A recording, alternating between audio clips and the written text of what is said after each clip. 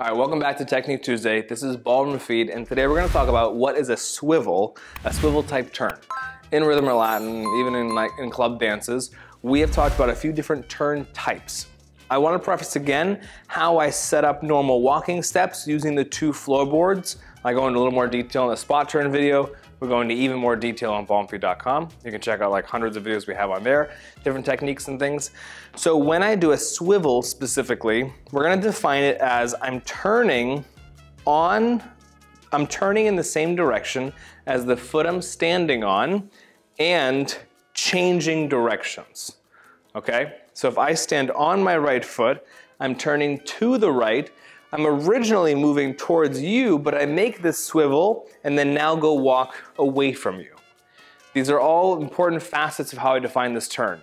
If I walk forward my right foot, turn to the right, but I continue to move towards you, that would be a pivot. It'd be a different turn type.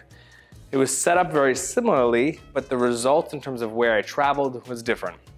If I do that here from the side, if I walk forward my right foot and turn to the right, I could swivel and change directions to now walk over here. Or if I were to go on the right foot and turn to the right and pivot and then travel backwards in this direction, different kind of turn. That's a pivot. Today we're just doing swivels, right? So same side, same direction, changing the direction I was traveling. When I set a swivel up, I set it up on normal 2 tracks. I don't have to walk on one, I don't have to walk across myself. I still walk directly forward. So you can see my balls of my feet get their own floorboards, but when I have turnout, I get these 2 tracks that are shared equally here. I transfer all of my weight onto the standing leg. I turn my shoulders first like we do in pretty much all kinds of turns.